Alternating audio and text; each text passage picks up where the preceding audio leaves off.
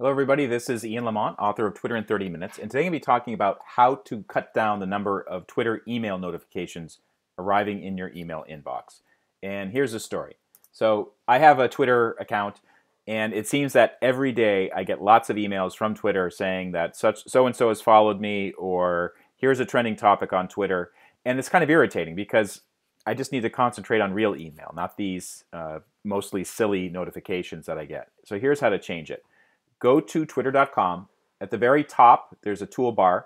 Click on the icon that represents you, which is probably your picture, or maybe you might have an icon or a logo or something like that. Click on that.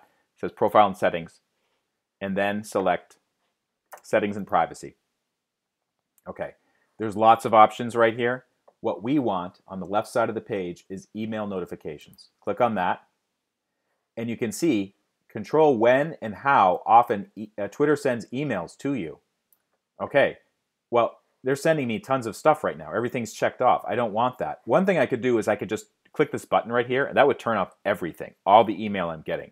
However, I don't advise doing that because sometimes there might be actually something important that you want to see from Twitter. And I'll go through that right now. So let's start with the stuff that's not really valuable. Updates from Twitter.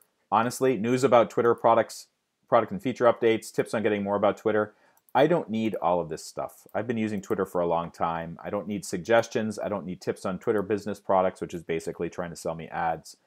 The other thing I really don't like is activity from your network. Top tweets and stories sent daily. Are you kidding me? One thing you can do is you can just set it so it's sent periodically or sent weekly, which might be good if you're just starting out. But if you get too many top tweets and stories from your network, just turn it off by deselecting that box. Updates about the performance of your tweets. So what what they want to tell you is actually tweets that are getting lots of views or retweets or shares or responses. That's important to some people. They may want to keep that activated, but it's not important to me. So I'm going to turn it off. Now, here's the interesting stuff. This, I think, is where you might want to think twice about turning something off.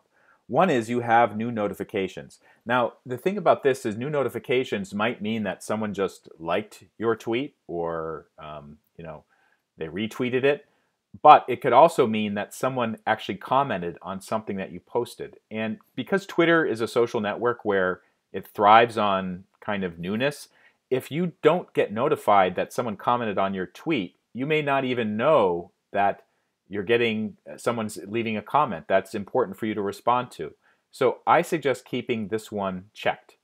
You are sent a direct message. Now on Twitter, if you click on messages, you can actually send kind of I don't want to say secret messages, but messages that nobody else will see to somebody else you're following on Twitter or is following you. And these can also be important too. I've actually offered people work through direct messages, and if the other person didn't have this enabled, he or she may never have seen that I'm trying to get a hold of them. So I advise keeping this on too. Once you're done, click Save Changes. You may be prompted to re-enter your password, so hopefully you remember what it is, but even if you don't, there's a way to recover your password. And that will basically change the types of emails that you're going to get.